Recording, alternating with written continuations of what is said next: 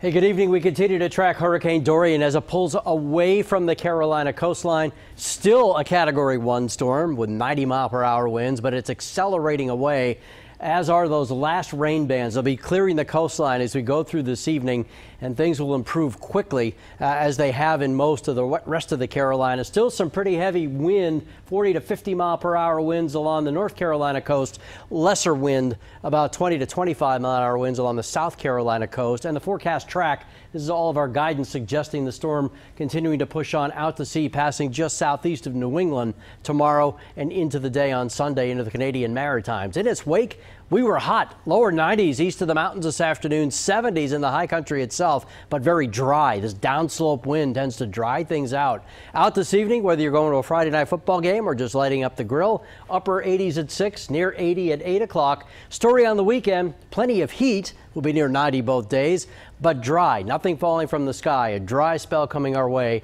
as we go through the weekend. Good for any outdoor plans, including the Panthers game on Sunday afternoon. Have a good weekend.